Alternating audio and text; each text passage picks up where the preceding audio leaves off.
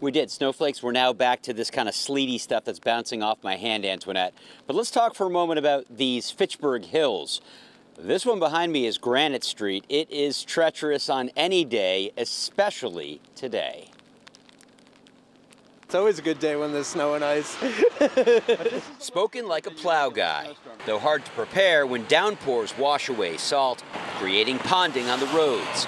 So when the temperatures dropped below freezing and the rain changed over right around the first break of day, the salt came out.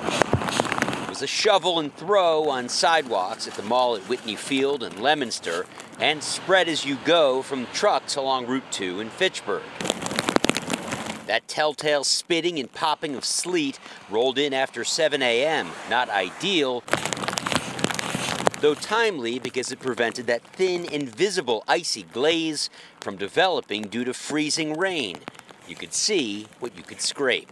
It still didn't make it easy to walk around. Schools are closed today in Fitchburg, one of the first districts to call it, and even experienced drivers had to take care. Not too bad yet. They're getting bad though. You know, some of the good old Fitchburg hills are getting challenging. We know what he's talking about. It is steep and slippery. To help stop that slipping on steps, Caitlin with Hometown Pros is working on her change-up on a day with constant changeover long before the first sign of spring. It's just like a grab and a toss sideways, just right down, right where you want it to go. Sort of like you're tossing seed. Oh boy, I'm afraid it's going to be a little while until we're tossing seed, and it's only expected to get a little bit colder today. One more look at these hills. I will tell you, there have been cars going up and down this hill.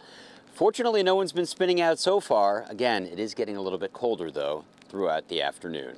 We're live in Fitchburg. Josh Brogadier, WCVB News Center 5.